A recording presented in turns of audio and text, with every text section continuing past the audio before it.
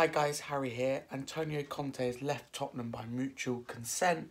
The news, the club statement we were waiting for all week. Let's be honest, us fans knew that it was coming.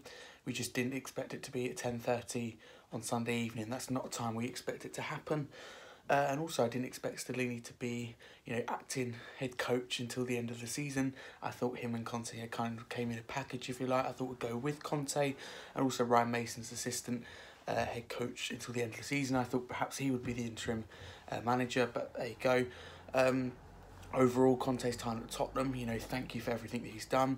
Magical moments last season, getting us top four. But overall, I would say it's been a bit disappointing, but I thank him for everything and wish him all the best for the future. But yeah, that is my reaction to Conte gone by mutual consent. As I said, yeah, basic quick summary. The news we expected, but just not at the time we expected. And I think Stellini being acting head coach until the end of the season surprised many as well. So, Common You Spurs. Still got 10 games to play for, still got top four to play for. Head up, Common You Spurs.